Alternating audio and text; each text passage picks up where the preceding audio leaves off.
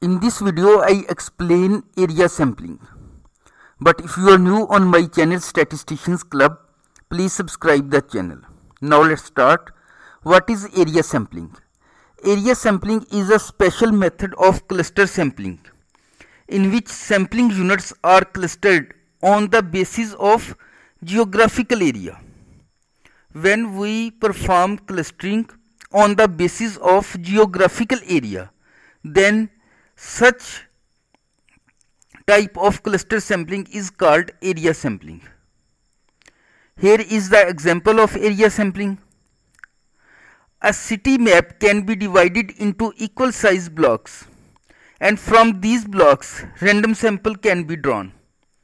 Mostly the area sample associated with maps. In area frame sampling, mostly we associated area with maps, but sometimes sample might be selected from list.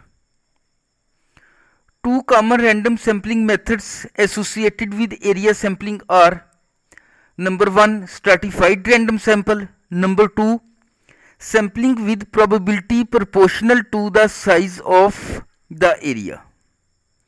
If you want to see video on sampled population and target population, existent population, MCQs about sampling distribution, then click the link in front of your screen. Thanks for watching.